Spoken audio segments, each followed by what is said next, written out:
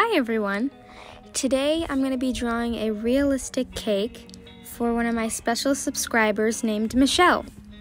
It's her birthday, so everybody wish her a happy birthday. And I started by drawing it, as you can see. And then of course, when I started with the cherries.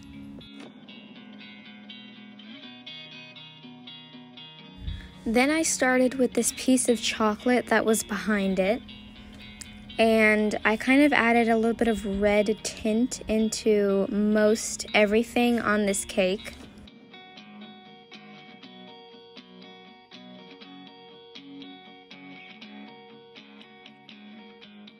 Then I did these little leaves and I started on the actual cake. I put a few different layers of different colors and I colored it in circles to give it texture. And then I started moving on to the frosting after that. And I used a lot of white here. Also light brown. A lot of white though. My white pencil got so small that I couldn't even sharpen it anymore. Oh my gosh. Well, luckily I have another one, but anyways, let's move on.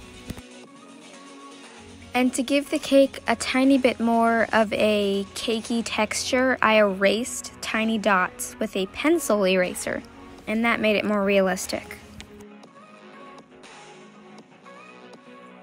And to do the frosting, I just kind of added random light and darker lines, but I ended up not really liking that chocolate piece, so I turned it into a cherry.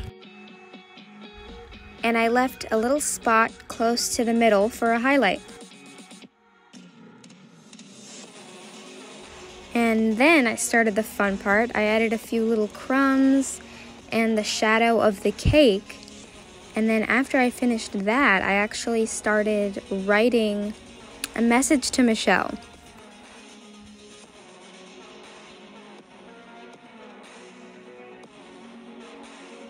I used my Artify brush markers, which I have a video about that you should check out. It's really good.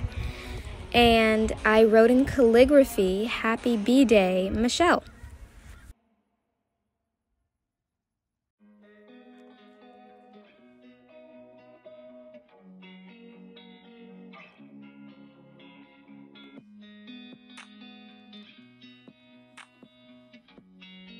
This is what the words ended up looking like. I really love how they turned out. And I hope you do too, Michelle.